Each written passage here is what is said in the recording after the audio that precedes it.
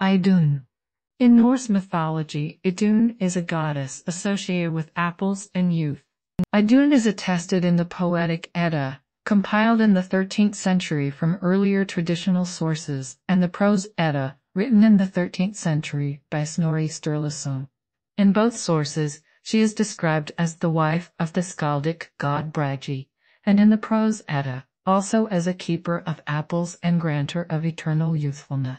The Prose Edda relates how Loki was once forced by the Jotun Jazi to lure Idun out of Asgard and into a wood with the promise of apples even fairer than her own.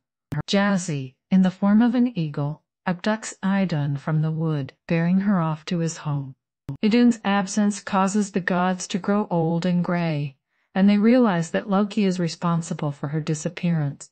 Under duress, Loki promises to bring her back and, setting out in the form of a falcon, eventually finds her alone at Jazi's home.